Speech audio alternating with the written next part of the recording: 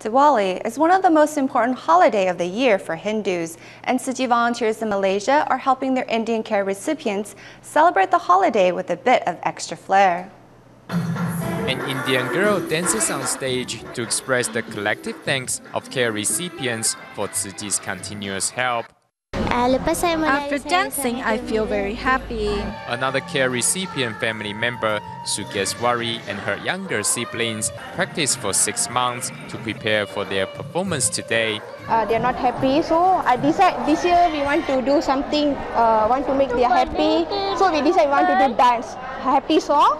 So we took happy song and we practiced for 6 months. We practiced the song. The sisters practiced in their living room, less than 2 meters wide.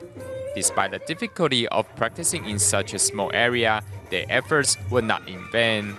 We can see a smile on their faces, so we also feel happy so much.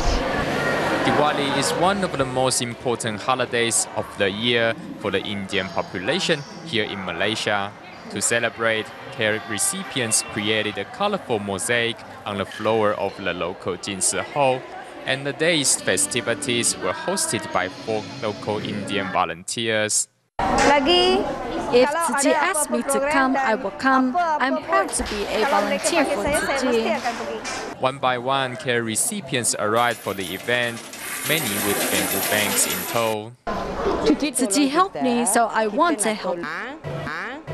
And TzuChi volunteers were behind the scenes, getting everything ready for the event. There are a lot of guests, so we are here to help. We're enjoying our time doing so.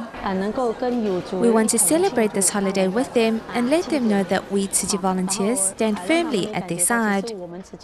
The day closes with a tea ceremony and of course a bag of aid supplies for each care recipient, ensuring that they find the continual joy in the holiday seasons ahead.